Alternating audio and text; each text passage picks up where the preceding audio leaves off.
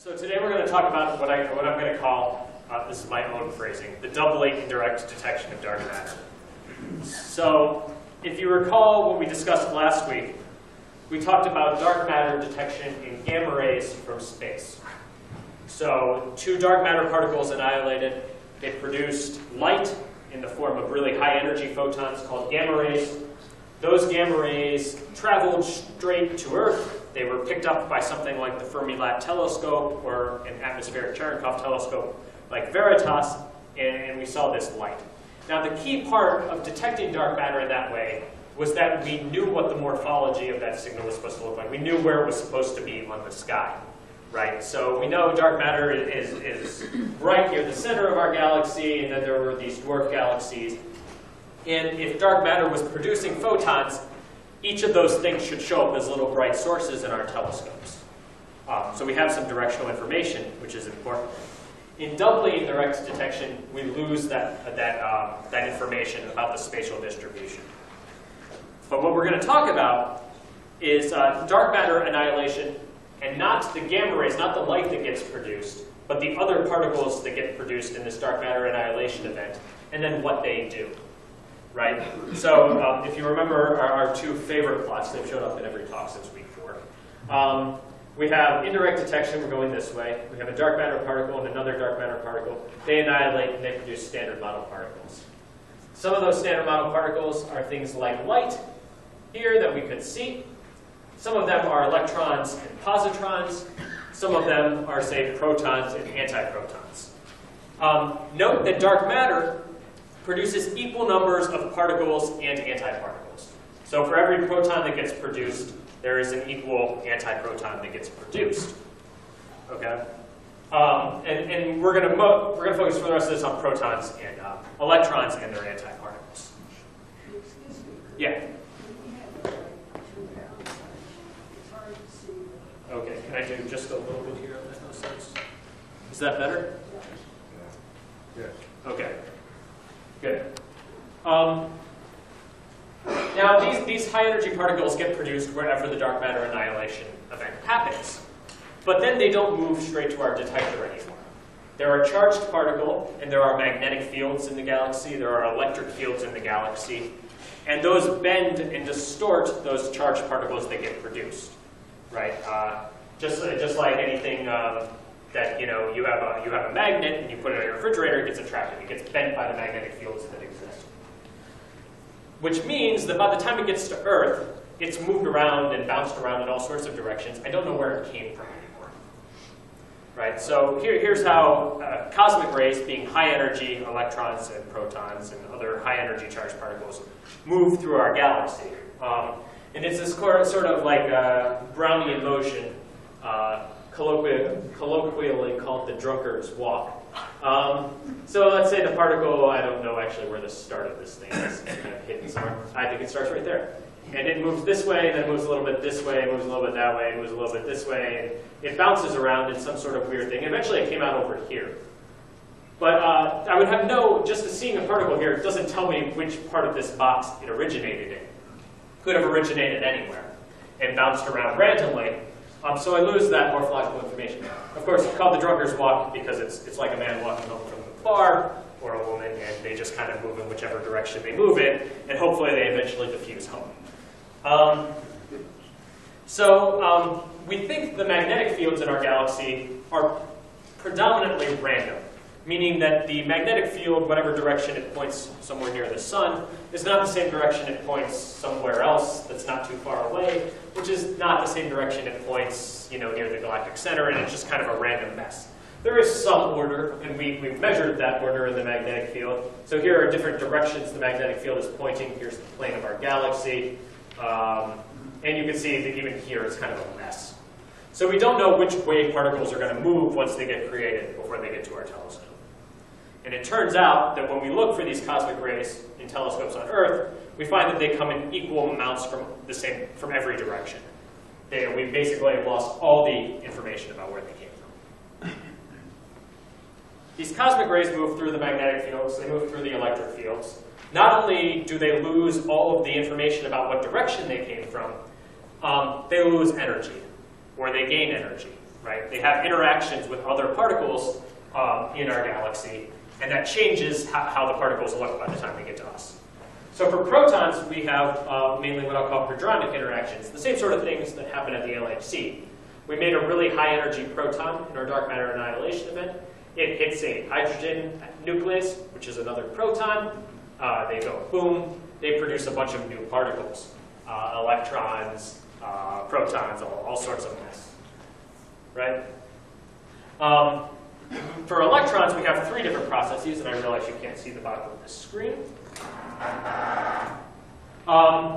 Electrons lose energy from what's called Bremsstrahlung radiation. This is a high-energy electron gets close to a nucleus of, say, hydrogen or helium or something like that. It interacts with all the electrons that are surrounding that nucleus, and it slows down from these interactions and loses energy.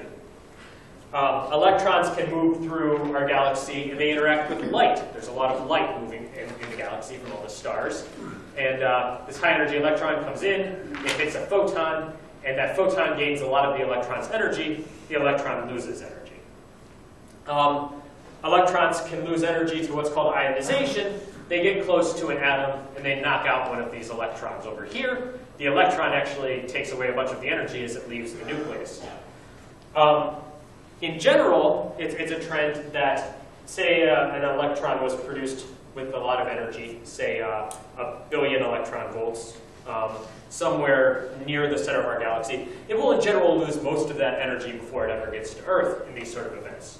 Protons are a little better. Most of them don't actually have an interaction with another proton before they make it to us. A good number do, not all of them. So how can we use this to constrain dark matter annihilation? And the key is antiparticles. Dark matter annihilation, like I just said, produces almost equal quantities of matter and antimatter in every event. On the other hand, astrophysics is the acceleration, the production of particles that are mostly matter, because matter is what's mostly in our galaxy. So if I look at, say, the astrophysical background, flux, on the left here, this is the flux that we observe on Earth. I'll tell you how we do this in a bit. In protons, and here's how many antiprotons we observe on Earth. We see both of these things. And this plot will be impossible to read, but over here we get 10 to the 4 in these specific units, protons per second, and we get 10 to the minus 2 antiprotons per second. For every antiproton that we observe on Earth, we get 1 million protons. That's the ratio that astrophysics likes to produce. It's mostly seeing matter particles with very little antimatter. The biggest way that these protons, these high-energy protons, moving very quickly, billions of electron volts are produced, is what's called Fermi acceleration, named after Enrico Fermi. And this process goes as such. A high-energy particle comes in, let's say it's a proton, and there's a wall of high-energy particles moving this way, an electric field, maybe from a supernova. A supernova blew up, and it produced a shell of really fast-moving particles. A proton comes from somewhere else, it hits this shell, and it bounces off. And the energy it gains is the original energy it had, plus the energy of whatever direction this thing was moving, right? So it gains energy in this collision. And then maybe it goes over here, there's a shell moving the other way. It bounces off of that shell too, and it gains energy again, because that shell is moving in a different direction. So you have a proton bouncing between different parts of our galaxy that have magnetic fields, right? And what's funny, just like traffic, you pass more cars that are moving towards you than you pass cars that are going in the same direction as you. Over time, a proton hits more expanding gas clouds that are moving towards the proton, in which case it gains energy, than gas clouds that are moving in the same direction as the proton, where it would lose energy. So over all these collisions, the proton ramps up in energy over time and becomes a very high energy particle that propagates through the galaxy. But notice, we had to start with a proton, right? And there are lots of protons in our galaxy, in stars, in supernova, et cetera, and almost no antiprotons. So that's why what we see is almost all matter. So let's look for bumps in this background. When I say a bump, I mean in this ratio of antimatter divided by matter at a specific energy, right? So I said there's about a million protons per antiproton, but maybe at some energy there's only 800,000 protons per antiproton, right? That would tell us suddenly we were at an energy and we had more antimatter than we used to get. And if that happened at a very specific energy, acceleration of protons wouldn't give us that. It would just give us a smooth spectrum. So this isn't protons anymore. This plot was made for positrons divided by electrons. And here was maybe what you would get from a dark matter sort of thing. Dark matter is maybe, say, what is this? 25 times the mass of a proton, 25 GeV. And it produces a lot of electrons that have an energy that's very close to the mass of the dark matter particle. A bunch of electrons and positrons right at this range here. But it doesn't produce much down here. So this is all astrophysics. So suddenly, you get this big bump where dark matter is suddenly contributing a lot of the particles you see, but not a lot down here. And that changes that ratio of antimatter to matter in a way that you can detect. The reason that this is a really good way to search is this helps control all of our uncertainties. We don't necessarily know how many protons we expect at every energy, right? We don't know how many nearby supernovae there were to us, how many particles happen to be in our galaxy, what they got accelerated to. Those are all uncertainties. In astrophysics, it's hard. But we do know what the ratio is supposed to be, in general, between the antiparticles and the particles. So if that changes, we can look for the changes without knowing really what the background number of each was supposed to be. Another way you can look for these charged particles is not through the charged particles that actually make it all the way to our telescope, right? But we can look for, well, these charged particles lose a bunch of their energy, like I just said, as they move through space. A lot of that energy, again, comes in photons. And those photons go right to our telescope, you know, once they're created. So we have dark matter annihilation. It produces charged particles, maybe near the center of our galaxy, right? And those charged particles lose a bunch of their energy near the center of our galaxy, and we'll look for some of that lost energy in the form of light that we can see from Earth. So for instance, here's an electron moving through a magnetic field. It's spinning around here. And every time it spins, it produces synchrotron radiation from having to turn. Every time it turns, right, you have to change the electron's momentum. So you need momentum coming off in the form of photons. That's synchrotron radiation. And this is a radio signal that you could see with a radio telescope. And maybe you'll get something like this coming from the galactic center, and you'll have some way of determining that it looks like dark matter. This is best for electrons, because like I said, they lose most of their energy pretty effectively as they move through the galaxy. Protons lose less energy, they travel farther. It's harder to get this sort of signal out. What's interesting is you get a little bit of morphology here, right? I said in the galactic center, and then they lose energy and bounce around the galactic center. So if you know a region that's bright, it has a lot of dark matter annihilation, you'll expect more signal there. But you won't know exactly where it's supposed to come from because that depends on how the electrons move before they lose their energy. And so it depends on what exactly is the magnetic field in that region, how tangled is the magnetic field in that region, all sorts of uncertainties. So you get a little of information about the morphology here, but not much. So I'm going to split these two different ways to look for dark matter over the rest of this talk into two subsections. Looking for the charged particles themselves and entirely the antiparticles when they get to Earth. And then looking for emission from charged particles that get produced and then produce light themselves somewhere around our galaxy. Okay. So the first thing you could look for are antiprotons, the antiparticle of the proton. And you could say, do I see excess antiprotons compared to what I predict from astrophysics? To do this, you need some sort of model for how many protons, antiprotons, and other things you expect to see in the galaxy, right? This means I need some way to go between how many protons do I think are produced in the galaxy, which I can calculate basically by how many supernovae there are, how many big stars there are, that sort of thing. How many get to me. which is a question of how do these particles bounce around once they get into the crazy magnetic fields of the galaxy.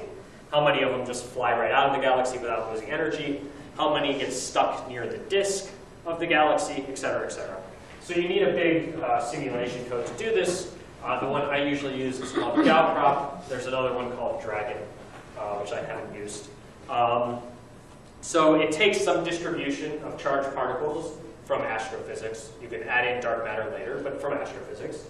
And it bounces them around in our galaxy and calculates how many get to my telescope where the sun is. And so, it produces some measurement of charged particles, or some simulation of charged particles that looks like these different lines, and then you compare this to your data, which looks like this. And one thing that you try to look for, so what everybody calls for the last 40 years before I was born, the primary to secondary ratio, which is another way of getting rid of uncertainties. I should mention there's a lot of technical things here. I'm just trying to give a gist of this picture. So some things we know are formed a lot in supernova. Supernovas produce lots and lots of iron. That's why there's lots of iron on Earth, because it came from previous supernova somewhere in our universe. The reason that we know that supernova produce lots and lots of iron is because iron is a very stable nucleus. It has a very low energy, and so a lot of it gets produced. Some things get produced really easily in supernova, and some things don't. So when I say, here's where the supernova are, and here are the sort of charged particles I want to produce, I know how much of each different species I'm supposed to produce based on the stability of those different nuclei in supernova events. So for instance, here I'm looking at two different, not just a proton anymore, but I'm looking at collections, atoms, of boron or carbon. Turns out that carbon is produced lots in supernova, a lot. That's why there's a lot of carbon on Earth, et cetera, et cetera. Boron is not produced in supernova because boron isn't particularly stable. But we see boron by the time it gets to our detector. Why? Because boron is lighter than carbon, and sometimes the carbon atom moving through our galaxy hits a gas atom, and sometimes that breaks apart the carbon into a proton and boron. Right? So we started with no boron when the supernova happened, essentially no boron. By the time the particle got to us, some of it had hit other gas and become boron. And we can calculate from nuclear physics experiments how often that happens. We can calculate it based on how much gas it went through. So the boron to carbon ratio tells us at different energies of boron and carbon, how much gas do these nuclei tend to go through between the time that they were ejected from a supernova and the time they got to Earth. So it tells us basically how much gas there is in the average travel time for a nucleus from the time it was injected to the time it gets to the sun. Another one is, and this is a little conceptually easier to understand, is what's called the beryllium 10⁹ ratio. Beryllium, I'm gonna mess this up. It goes up. It's down there. Beryllium 9 is produced in supernova. Beryllium 10 is also produced, but is an unstable element. Beryllium 9 decays into beryllium 10. That's the way it works. So this actually tells us how long after the supernova event the particle's been bouncing around until it gets to us. Because over time, all of the beryllium, I think I might be saying this backwards, one of these things, which I don't remember which one, is going to decay into the other one. So over time, I'm going to get rid of all of one of them, and I have them backwards now in my head. And I will have a pure sample of the other one. I can guess this because at low energies, things stay in the galaxy longer, and this ratio is smaller. So it must be beryllium 10 going way into beryllium 9. Good. So this tells me that at really low energies, cosmic rays stay longer in our galaxy. Really high energies, they go away. Good. We got through that together. So I have two different things. I say, how much gas did I go through in general before I went from a supernova and got the particle to Earth? How long did that take? Those are two really good constraints, because I know a third thing. I have observations of where gas is in the galaxy. So that gives me an idea of where these particles tended to travel, on average, between the time they left a supernova and got to Earth. So that kind of constrains our models of how these particles bounce around. Okay, we have a nice model now. A lot of uncertainties in magnetic fields, in the structure of how these things bounce around, in how fast they lose energy. I think probably 150 parameters you can tune in some of these models. It's kind of a mess. You compare this to data taken by telescopes that are in space or on balloons high in the atmosphere and measure the charged particles that actually get to the Earth. So one of these is called the Pomelo mission. It was launched in 2006. It's still taking data. And it's measuring basically the energy and the type of particle that is moving through this detector everywhere in space. A newer one is the AMS-02 mission. It's attached to the International Space Station, as you can see here. It's the biggest mission on the International Space Station. In fact, it has a high power requirement, which is why it needs to be on something big like the ISS. And it's collecting lots and lots of data about different particles, what type, what energy. You can also do this with balloons. You take a balloon of hot gas, you put it in Antarctica, you launch it up really, really high in the atmosphere, maybe 100,000 feet or something like that. I don't know how high balloons get nowadays. They're really, they go really up there. And then you measure things up right in the top of the atmosphere. You're so high up in the atmosphere that most of the particles haven't collided with the atmosphere yet, so you can still measure them. There's a hint of an excess in antiprotons, which is the key thing that you want to look for. How many protons do you expect? How many antiprotons do you expect? How many do you observe of each?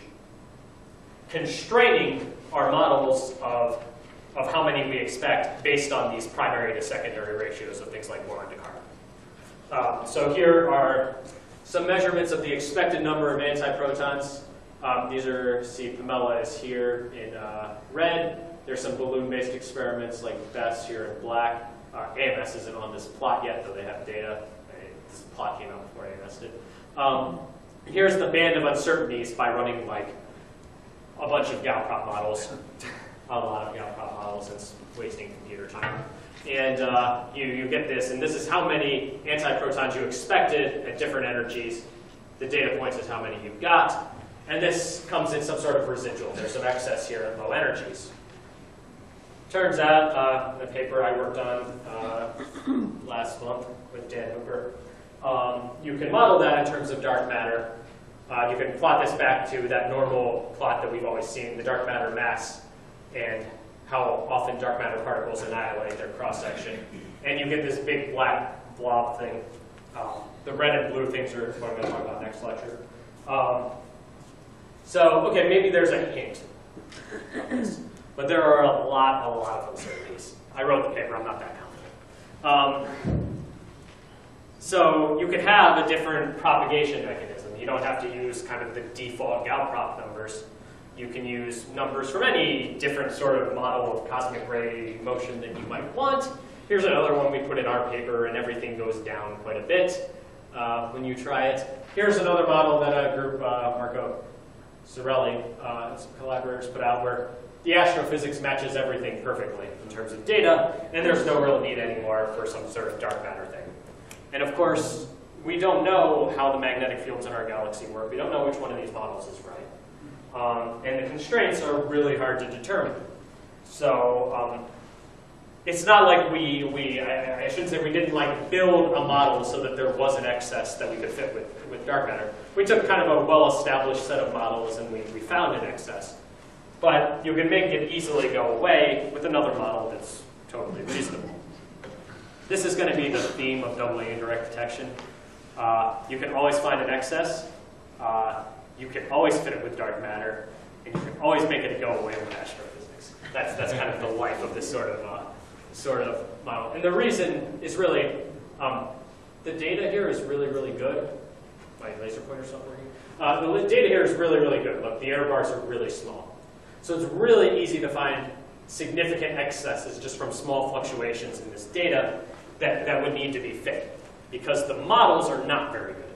The data in doubly indirect detection is way better than the models. Another thing you can look for is the positron fraction. So we were looking for antiprotons, right?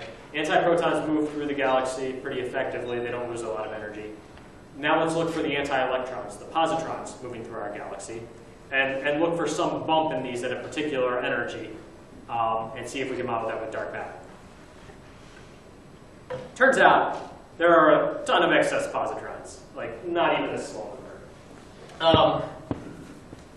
That's what a ton means, not even a small number. So this was first, actually, let's go back, let's see. In 1989 with the MASS telescope, here's the positron fraction. It's going down for reasons that I won't talk about in this lecture. You expect the positron fraction from astrophysics to do this, just kind of smoothly go down. And there was some hint that it went up, but the statistics here are terrible. There's like 2 data points that are high. But Pamela came by in 2009 and put down these red data points. Clearly, at high energies, the positron fraction starts increasing. The fraction of electrons and anti-electrons that are anti-electrons, right, starts increasing, which is not what astrophysics predicted. Astrophysics predicted this. AMS-02 came out in 2013, and now, I mean, their error bars are actually on this plot. You just can't see them. They're way, way too small. This is what they see. The positron fraction is super clearly increasing.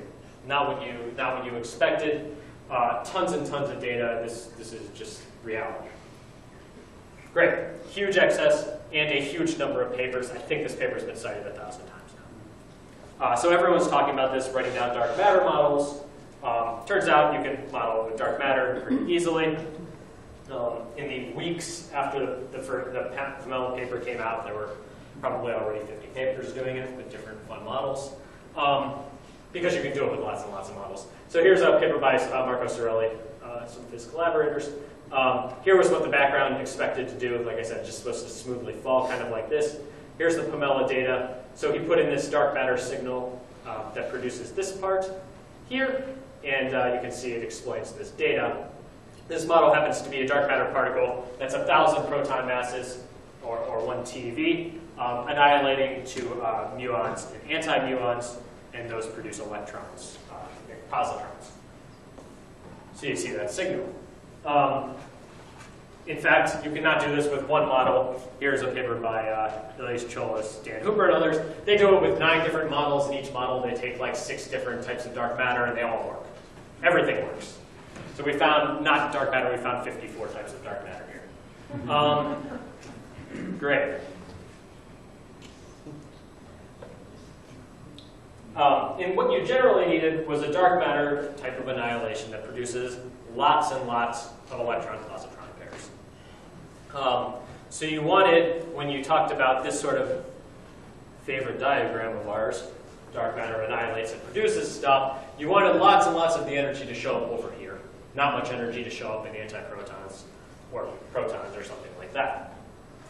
And this signal was so big that ended up becoming a problem. Making something this bright and produce this many electrons, as you'll see in a second, became an issue. Second issue, immediately at the same time, people thought of an astrophysical way to do this. We said, well, astrophysics was just supposed to smoothly fall, but you can come up with alternatives. The alternatives is that pulsars, high-energy neutron stars, have really strong magnetic fields. And if they produce an electron, the electron in this magnetic field gains a lot of energy. And it can actually produce electron-positron pairs. So you start with an electron, and you produce an electron plus a positron. That happens again and again and again in a really strong magnetic field. And it turns out that you get basically an equal number of positrons and electrons out at the end. So you had This is a paper by Dan Cooper and some collaborators. So here's the number of pulsars that you form per century. If you form 1 pulsar per century, form 4, form 10. Here's what you expected in terms of the positron fraction. It's a function of energy. This is going from 5 times the proton energy to 300. If you got 1, you didn't get enough flux. But if you had like about 4 supernova forming pulsars per century in our galaxy, you got about the right flux out in positrons. Turned out not only could you do that, my thesis advisor, Stefano Profumo, pointed out, if you just had a single pulsar that happened to be pretty close to us, you could do the exact same thing. Just that pulsar on itself could make this positron fraction rise. It happens to be nearby. You see a lot of its electrons. Great. And it also, it turns out, by the way, just a fun fact, everyone said that the model should do this. So I went back into history once and looked for the first model that said the pulsar should do this. It actually came out in 1974. Just everyone forgot about it. So it wasn't like we had to come up with an astrophysical explanation afterwards. Some people who thought about pulsars seriously had already realized this. And for some reason involving physics, it had never made its way into our kind of standard models of how things were supposed to work. So now we have 2 explanations. We have dark matter explanations that can produce this sort of rising positron fraction. We have pulsar explanations. They do the same thing. There's a few ways to differentiate this, but not a lot. You're kind of stuck in a scenario where both work pretty well. So one thing you'll see is that AMS data, like I just showed, is those red data points there, very small error bars, is starting to turn over, which means that the slope is rising really steeply here. You're getting, as you go up in energy, you're getting more and more positrons per electron, but it doesn't continue like that. It starts to come down a little bit. From Pamela, you didn't actually know that. This could have been a straight line that just kept going up. But this looks like it's slowing down. So that tells you something about the types of models that produce this. If you remember the first positron fraction slide I showed right at the beginning of this talk, it went up like this and then it cut off. There was a really sharp line, which happens to be at the mass of the dark matter particle. But here, we're slowing down. We're not seeing a very sharp line. So some of those models are ruled out by that sort of thing. This is another paper, Elias Schultz and Dan Cooper were on it, where they showed that these sort of old models, like this is dark matter, annihilating and producing electrons directly. So the dark matter annihilates, that's the best way to get electrons out of dark matter. Just have dark matter annihilate and make electrons. Good. So here's the positron fraction, and you expect it to get steeper and steeper and steeper and steeper. Then you get to the dark matter mass and it goes to 0. But this turnover, that's not what you're seeing. So those sort of models don't work anymore. The models I showed from the Sorelli paper where dark matter goes to muons, muons decay into neutrinos and electrons. But those also produce electrons with a lot of energy. They look like that. And as you go to high energies, that doesn't fit the data. But some things, oh, did I not show the plot of stuff that works? Oh yeah, there are things that work. I didn't put them on the slide. So you have dark matter and it annihilates to like pions, and the pions decay to electrons and stuff like that, and that actually works pretty well and it explains this data. I forgot to show that. Good. And so what we have now, we have better observations, right? That rules out some of the class of dark matter models, but there's basically an infinite number of models to choose from, and some of them are pretty good still. Another thing that happened that's sad for the dark matter scenario is that if I annihilate and I produce electrons, right, my annihilation event also needs to produce some gamma rays. It's hard to go to just electrons and positrons, like I just said. If I produce something like pions and have the pions produced by electrons, which works, those pions also decay and produce gamma rays. And so something like the Fourier telescope that we talked about last week should see that. Because I need lots and lots of electrons out of here, that means I need lots and lots of gamma rays. This red area here, and this is our normal mass of the dark matter particle, going from 100 proton masses to 10,000 proton masses now. And this cross-section, how much the dark matter particles collide. This red is what you needed to explain Pamela with dark matter. And now, if you go to the lower side, it's actually a little bit better. This is the stuff that gets ruled out by, say, Fermi observations of dwarfs that we talked about last week. This is the stuff that gets ruled out by high-energy observations of the galactic center with Hess. And you'll notice that this is all in tension now. Most of these models are hard to fit with the lack of a gamma ray signal.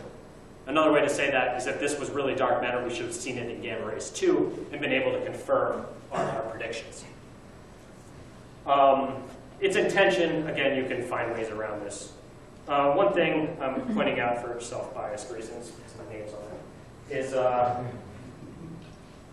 you can also look for anisotropies. So remember what we said from Brownian kind of random walks, is that you lose the direction that things came from, right? And that's mostly true. You don't have the directional information anymore. But if a source is really close to you, right, if there's one source that's making the positron fraction rise, like a nearby pulsar, you will get a little bit of directional information as long as you're not making too many steps before when you get from here to here, right? It's still, if the signal comes in this way, it's still more likely, a little bit, like 1% more likely, it came from over there than over there. Good. And what we found was, we know what the nearby pulsars are that would produce this signal, right? We found them. The two that are best are two pulsars named Gaminga and Monogem. Here was the anisotropy, the number of electrons that are coming from the direction to the pulsar as a fraction, as an excess over the number of electrons that are coming from the opposite direction that's induced by these. So like for Monogem, which is going to induce the most anisotropy, it's 0.01 here, so there's a 1% higher chance that an electron from Monogem comes at us from the direction of Monogem compared to the opposite direction. Very small, but you could detect that. You see lots and lots of electrons. Here are the limits right now on how often electrons come from all the same directions. And it says here at this energy, it's not more than 10% coming from one energy, from one direction over the opposite direction. And we want to get down to 0.5% or something like that. We wrote a paper on how you could maybe try to do that. But that's a possibility in the future. On the other hand, if you never see this, that just tells you it's not one single nearby pulsar, maybe. And maybe it is still if you do the right things in the model. So it doesn't really tell you much at all. But if you did see the signal, if you did see the anisotropy, that's actually pretty good evidence that it's a pulsar. So it's a possibility. Another thing you can look for, so we've gotten stuck in this problem with antiprotons and positrons, where we have a way to make it with dark matter, and that dark matter can explain our excess, but there's also a way to do it with background astrophysics. Let's try to think of a scenario where you can't do it with astrophysics, and that's heavier anti-nuclei. So what's the possibility of not creating an antiproton, but creating an anti-helium atom? What's actually a better constraint is anti-deuterium. Deuterium is a hydrogen with an extra neutron in it. So it's a single proton and a single neutron. That's really hard for technical reasons to make with normal matter. And here's the energy of the anti-deuterium atom. So here's its kinetic energy. Here's one proton mass and energy. So it actually has more mass and has energy, just low energies. Here's what astrophysics almost has to do. You get nothing in low energies. Dark matter can produce these sort of things. So here now, dark matter is producing 10 to the 100 billion times as much signal as my astrophysical background. So if I ever saw one of these things, it almost has to be something new. It can't be astrophysics. Unfortunately, this is really rare. So this is in the same units as before, where the protons was 10 to the 4. Antiprotons were 10 to the minus 2. Now this is 10 to the minus 6 or 7. So you're not seeing many of these things. You wouldn't have expected any telescope to have seen any of them yet, even from dark matter. But there's a new mission called GAPS, which is being launched soon, that's really sensitive to anti-deuterium, and hopefully can scan a larger chunk of the sky and see these sort of things. So it's something a future observation could do, and then you won't have to worry about this astrophysical background anymore. Yeah? if you have radioactive anti-nuclei, is their half-life the same as the normal particle? Yes. In theory, it's exactly the same. People try to test this because you want some explanation for why antiparticles aren't the exact same as particles, because you want a reason that we have particles and not antiparticles in our universe. So some models that explain that would give you differences. Okay. But in our general theory of physics, it's exactly the same. The reason I bring it up is you show helium Yeah. antiparticles. Of course, the logical conclusion would be, why not look for tritium also while you're doing that? Yeah, actually, we have, I actually worked on that. So what happens is tritium will decay, and so what you actually see is an enhancement in anti-helium and anti-deuterium from tritium decays. Oh, I So see. by the time you see it, it's either anti-helium or it's anti-deuterium, and so these rates get fluctuated a little bit. So you're saying the path is too long. The path is too long. So yeah, tritium decays in 11 years. These are all, I should say that. Yeah, good point. Protons and antiprotons can propagate through the galaxy on order of hundreds of millions or billions of years before they reach us. That's what the beryllium 10⁹ ratio tells us, is how long that takes. I didn't tell you the answer though, which is around 1 billion years. Ooh, wow. Good. Thank you. Good point. Okay, the other thing you can do is radio searches. I'm not looking for the charged particles actually getting to Earth. I'm looking for whatever the heck the charged particles are doing once they bounce around after they get created. And there are two observations of interest. One was called the WMAP haze. It was first pointed out by Doug Finkbeiner in 2004. And remember the WMAP satellite from a couple weeks ago. It primarily looks for the cosmic microwave background radiation. It tells us about the structure and the formation of our universe from the really early, 400,000 years after the Big Bang up till today. And it gives us a lot of information, but when it looks around our universe to see microwave radiation, it also picks up anything in the galaxy that it happens to be looking through. If you want to do studies of the early universe, you try to subtract that out. If you want to do studies of our galaxy, you might want to look at it. And so Doug was looking at the bright signal around our galaxy and found this bright blob of excess microwave emission above and below the plane of the center of the galaxy. The center of the galaxy is here in the middle. There's too much junk in the way, so we just masked out and made black this part going across it. So this was seen by WMAP. Pointed out by Doug in 2004. In 2012, Planck saw the same thing. Planck is just the successor satellite to WMAP. It sees, it's generically looking for the microwave background. And so they see a bright blob here. I haven't actually subtracted a bunch of other emission yet, so it's not as obvious in this plot, although the data is actually much better. You look at this emission as you move away from the center of our galaxy. So here's the angle away from the center of the galaxy in degrees. So just kind of moving up, up, up, up, up. It looks like this. It falls off very quickly as you go farther and farther away from the center of our galaxy. This is the map at 22 gigahertz, which is a radio energy, and that's the next energy band up that WMAP looks at. And you can fit this with dark matter, turns out. So here's a paper I wrote. I was not, I should say, the first person to write a paper that fit this with WMAP. I was like the 50th. But I picked mine. So here's a dark matter model. Here's the data from WMAP, and you can see you can produce this emission. So the model is, dark matter annihilates. It produces electrons and positrons, mostly near the center of our galaxy. And then those electrons and positrons, they bounce around. They move up and around the galaxy, above, below, sideways. You use something like Gauss-Prop to calculate how you think that happens. And then when the electrons are kind of everywhere in the galaxy, they're interacting with the magnetic fields. They're losing their energy in synchrotron, and they're producing the synchrotron signal, and we can see it.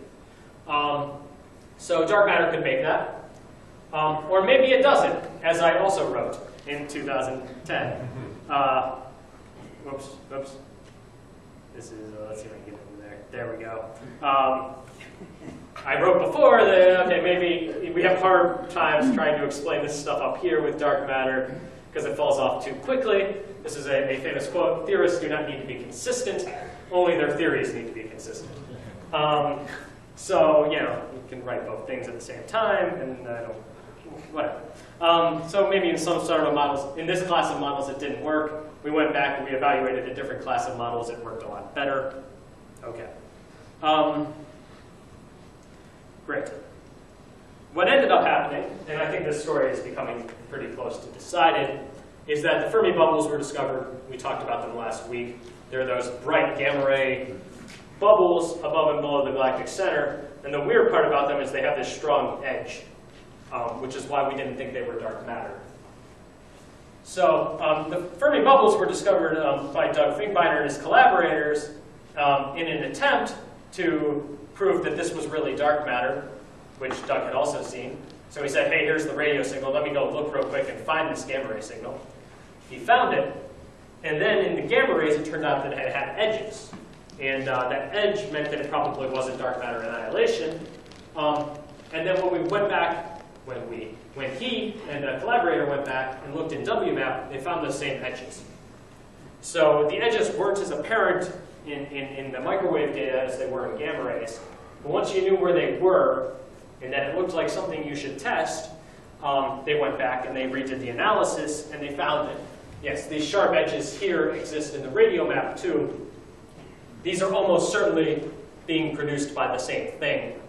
Because we have strong reasons to believe that the gamma ray signal is not from dark matter, we think that the WMAP data is not dark matter either. It's instead produced by something like a high energy jet of, you know, either supernova explosions or some sort of activity involving the black hole at the center of our galaxy.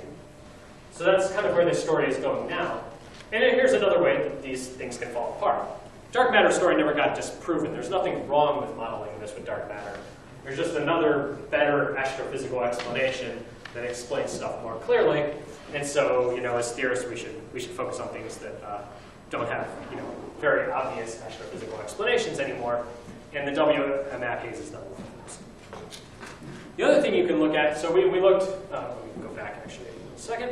We looked above and below the galactic center. We masked out the galactic center itself, which is messy, for this WMAP haze. But we could target and look really, really close to the center of our galaxy using radio observations.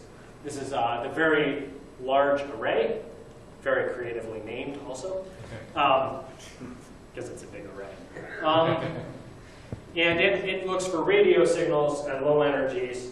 And one thing about radio telescopes is they have absolutely superb angular resolution. So Fermi, we talked about, has an angular resolution of about 1 degree. Means if I'm looking at that light there, I can't really tell whether the light is there or if it's over there a little bit, off by about 1 degree, where 1 degree is about the size of the full moon in the sky or something like that. Our eyes have an angular resolution that's a little bit better than, it's around 1/100th of a degree. So your eyes actually have a better angular resolution than the Fermi telescope. And you know, if things are smaller than that, that's text that's too small for you to read, right? Because you can't tell if the N is smeared off over there and looks more like a Q or something. So that's the angular resolution of our eyes. The angular resolution of one of these things is like 1/10,000th of a degree or better. No, better. 1/100,000th of a degree on the sky. So they can tell very, very finely. It's actually the ability to see a quarter in San Francisco from Los Angeles. So they make a map of, say, the center of our galaxy, and I mean, it looks incredible, right? So here's the center of our galaxy in radio. The galactic plane is this way in this map because it's shown on the horizon. So let's see here. So this is the black hole at the center is here. It's Sagittae. It's actually there. It's not in this really bright section. It's a little bit below it. There are these cool things called filaments. You can see they're jutting out here. I don't have time to talk about them, but they are pretty awesome. There's this, let's see, there's a supernova that went off here and it made this shell of gas. There's another supernova here. What else is on this picture? There's probably all sorts of cool things. There's another galaxy that's behind our galaxy, unfortunately. Means it never gets studied because it's, you know, in this mass over here. There's another supernova remnant, or a possible one here. There's a really cool filament here that I studied once called the snake, and it kind of goes all nuts through this area. And tons of data, and you can see, like, okay, this is half a degree here, this distance. Remember, Fermi smears things out by 1 degree. So everything smaller than about that looks like a point source to Fermi, and you can see how much you can zoom into this image and see really fine, detailed structures. So, and you can zoom in way farther than you can tell in this picture, and see all sorts of stuff. That's great. We have awesome angular resolution. We see a synchrotron from a dark matter event, and we know exactly where it came from. But unfortunately, we don't have the angular information about what that meant for dark matter anymore, right? Because this is dark matter produces charged particles. We don't know how those charged particles bounced around before they produced the synchrotron radiation we're looking for. So our instrument now has a great angular resolution, but our theory has a bad angular resolution. So, you know, if you could do this in angular resolution in Fermi, dark matter would have been, like, you know, blown out some years ago. But you can't. So we need to make a theoretical model for where we expect a dark matter signal to be. And most papers have concentrated on the very, very center, right next to the black hole at the center of our galaxy, to look for dark matter. And the reason is, remember we said the dark matter density rises as you go closer and closer to the center of our galaxy. It looks like this. This blue line here for NFW is the one that everyone uses. So here's dark matter, say 1 kiloparsec away from the center of our galaxy, so like 3,000 light years. And you see that there's about 100 times more when you get down to, say, only 10 parsecs or maybe 30 light years from the center of our galaxy. And then if you go even farther in, if you go to, say, 1/100th of a parsec, it goes up by another factor of 100. And how much dark matter annihilates goes as the square of the density of dark matter, because I need 2 particles to come together and annihilate. And that means that I expect lots and lots of dark matter annihilations really close to the center of the galaxy. Well, the magnetic field is also really strong near the center of our galaxy, because there's lots of stuff going on. Lots of supernova, lots of high energy stars, like huge black hole. They make magnetic fields. If I look closer and closer to the center of my galaxy, I get more and more signal. Here's my normal plot at the dark matter density, or dark matter mass here, going from a proton mass up to 40 proton masses. Here's the cross section. Here are different constraints. If the dark matter stops increasing in density at 10 parsecs away from the center of our galaxy, center of the Milky Way, 5, 2, 1, et cetera, et cetera. The reason this is really important because I get more and more signal as I get closer and closer into the center. But also, I don't know how far this dark matter picture works. And my simulations don't work at these really small scales anymore for how dark matter is supposed to form structure. So I expect, I don't know, there's model uncertainty, so they plot this. But notice, this is 10 to the minus 26. Our thermal cross-section, the one that we said dark matter annihilates at, if it wants to produce the right density of dark matter in our universe, is at 3 times 10 to the minus 26. It's way up here. And the constraints are way down here. So it looks like synchrotron from the galactic center might rule out everything.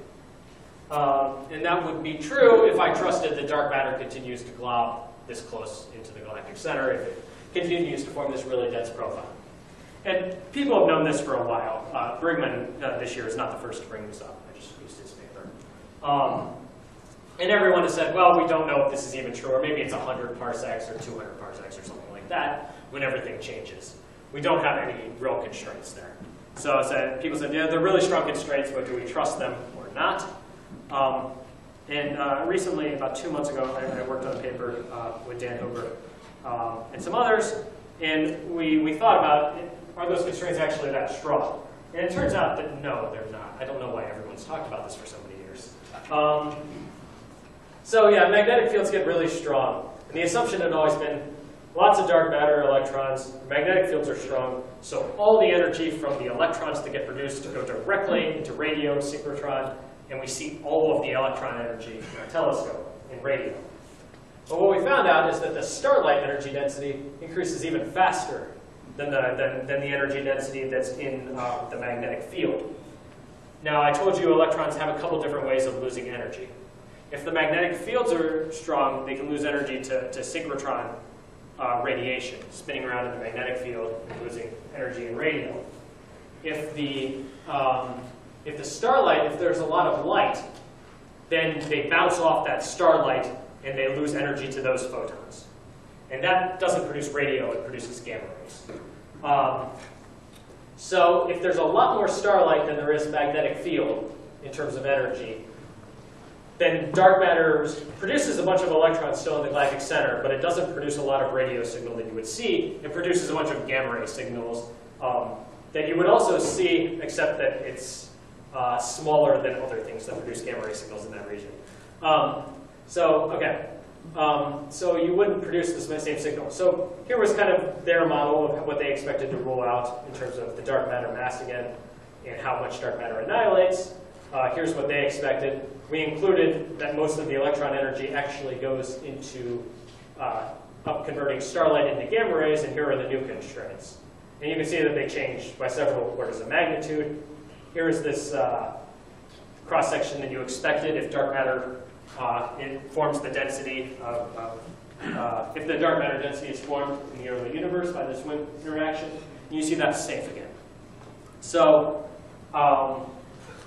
and it turns out that there's not even uncertainty in this calculation. We know exactly how many stars are in the center of our galaxy, or at least we know of all the bright ones. We can count them. We can say they're this bright and they make this much light, and we just know that number. We don't know the magnetic field, so maybe the magnetic field is even bigger than I wrote in this plot. On the other hand, we actually took one of the biggest magnetic field models that had ever been written down and used that. And it turns out in all of those cases, you get very little radio emission from the galactic center, and those constraints tend to not actually be that strong. So to conclude, kind of for today, so doubly indirect dark matter detection is promising, but it's also really, really difficult. And it's really, really difficult because we formed the high energy charged particles in the center of our galaxy. But then what do they do? And we don't know, because we don't know how the magnetic fields work. We don't know where all the gas is in our galaxy. We don't know how much these things bounce around before they leave. We don't know if there's some other wind that's pushing things out. There's more uncertainties that I've talked about today by like a factor of 5. And you have to fold all of those into your analysis before you can even predict what signal you're supposed to see in order to set constraints. So it's really easy to find some sort of anomaly, and it's really easy to model with dark matter once you find it. And some of these hints might even last. Antiprotons might be real. I forgot to talk about RK2, but it might be real. And then I left it in the conclusion slide. The positron fraction might actually be dark matter. We don't know yet. And so careful modeling of all these astrophysics is necessary. We have to do a lot more on our understanding of what the universe is supposed to look like before we can look for anomalies. But it is exciting. There's a lot of things to do. So I'll conclude. Thanks.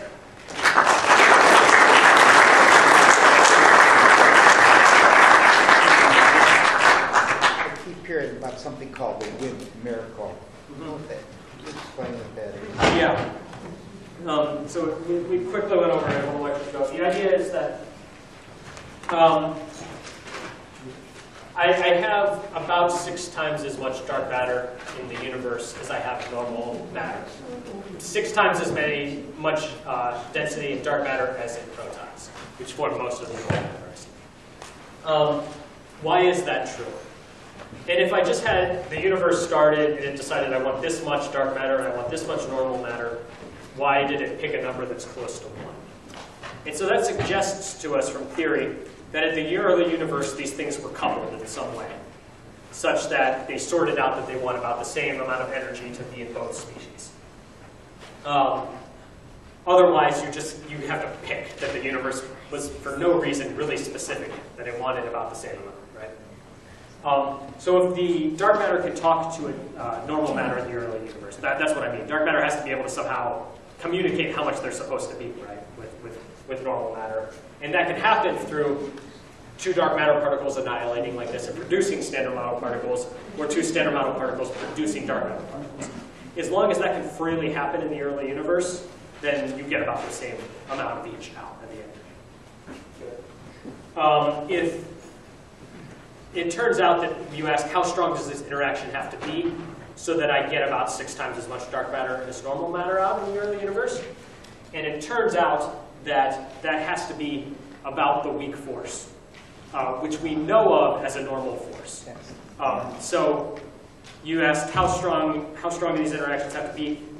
It's a miracle they turn out to be the same strength as a force we already know exists. That's the WIMP miracle. And so that's why we talk about weakly interacting massive particles. But they have some sort of weak interaction.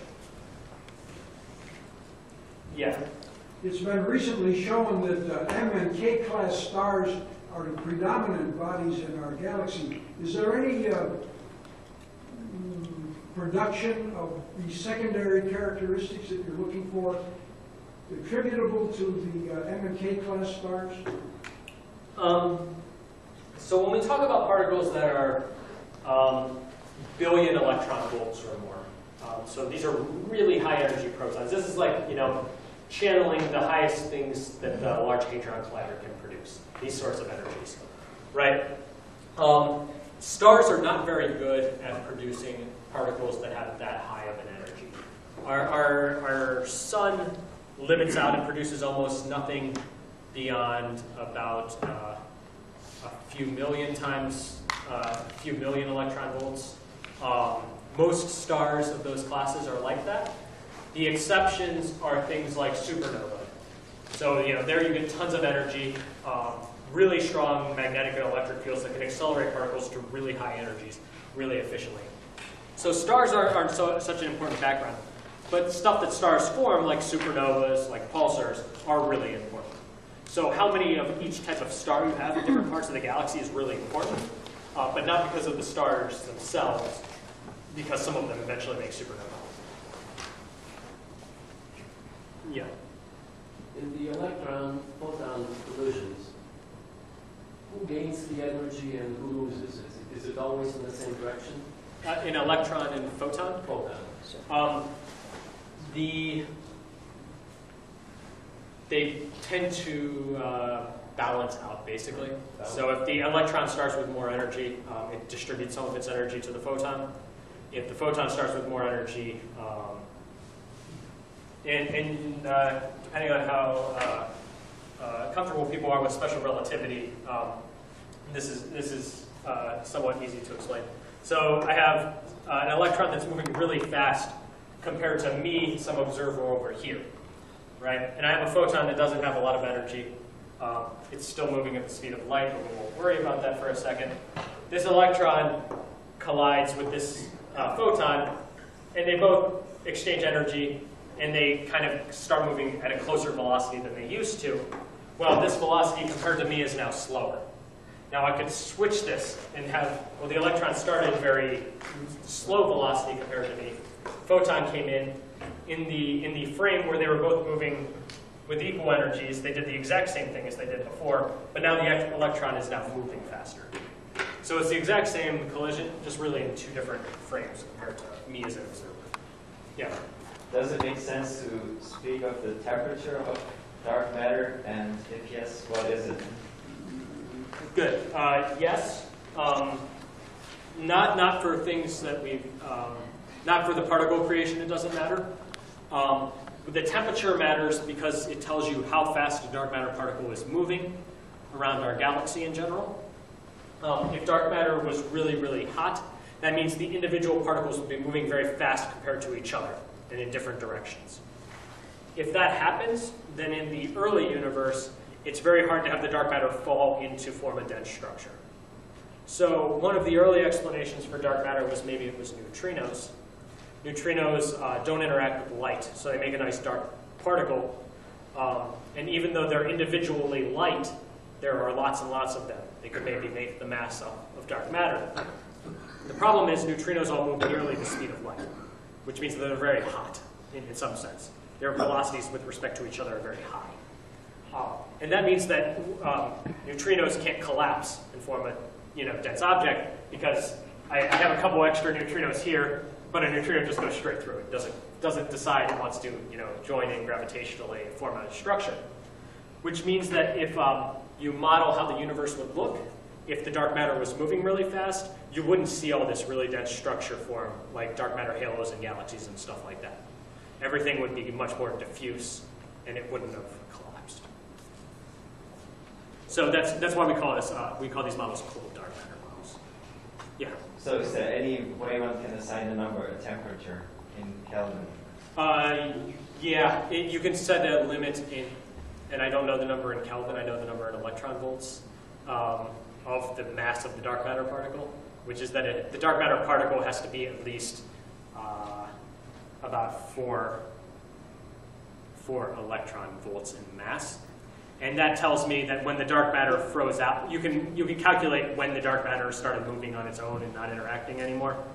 And at that point, it had to be mostly mass with very little extra energy in terms of motion. I can give you a velocity at some point if I think about it.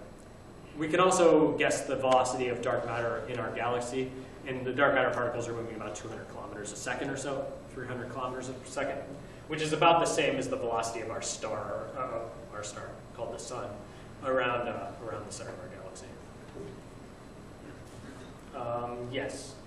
I believe the theory is that in the early universe there was an equal amount of antimatter and matter, and now, as you point out, for every million protons, there's only one antiproton. So that kind of leads a couple of questions. One, where did the missing antimatter go? And the other thought connected to this class, is there some kind of a theory or relationship between that missing antimatter and darkness? Did it possibly annihilate to help create darkness? Yes. To answer the two questions, the first one, if I knew I'd have a Nobel Prize. And secondly, yes, there are theories where you link the dark matter to the lack of observed antimatter. Either by making the dark matter an antimatter-ish particle. In that case, dark matter doesn't annihilate, so you don't get these sort of signals, but you have a theory there. And another by having more dark matter form than dark antimatter in the early universe for some reason, and then having the interactions of those dark matter particles propagate to produce more matter than antimatter. So you can do it either where dark matter is predominantly matter, or where dark matter is predominantly antimatter, and make these sorts of models. So a lot of people have written them down. And then there's a whole other kind of part of physics called studies of what we call baryogenesis, which is why you get baryons and antibaryons. So basically the genesis of this anomaly. So a lot of people study that. There are some interactions that have been found where where particles and antiparticles don't behave exactly the same way. And so those particles can create the asymmetry that produces eventually more matter in the universe than antimatter. And it turns out that you only need about, in the early universe, you need about 1 extra proton per billion equal numbers. You need about a 1 in a billion excess in protons over to create everything you see in the universe. Matter and antimatter. Yeah. Okay. Yes. Is inverse Compton scattering constrained to fermions, or does it extend to baryons as well? So inverse Compton scattering is any charged particle interacting with light. The charged particles that we consider are electrons, which are fermions, direct particles. I think so baryons are also fermions. Like a proton will have inverse Compton scattering, if that's what you're asking. So, but the inverse Compton scattering depends. It goes inversely as the mass of the particle. It actually is the square of the mass. So electrons create inverse Compton scattering 1 million times more often than protons. So this is one of the reasons why electrons lose energy really efficiently as they move around the galaxy, and protons don't. It's because protons are relatively heavy. Yes? Since dark energy is a significant percentage of the universe and is considered responsible for the increasing rate of expansion of the universe, how is it possible to analyze dark matter in all these models without reference to dark energy? We have dark energy in all these models, I mean, in some sense. Dark energy is not an important contribution to the energy on the scale of a galaxy. So dark matter clumps and form structure. So the dark matter density near us in the sun, near the sun, for instance, is thousands of times higher than the dark matter density in between two galaxies, just floating out of nowhere. Maybe a million. I don't actually know that number off the top of my head, but it's much more dense here. Dark energy, we think, is the exact same energy density here is everywhere in between the galaxies. So while dark energy overall has most of the energy density in the universe, in places like galaxies, galaxy clusters, planets, etc., that have structure, we think dark matter is much higher energy density. Okay, thank you.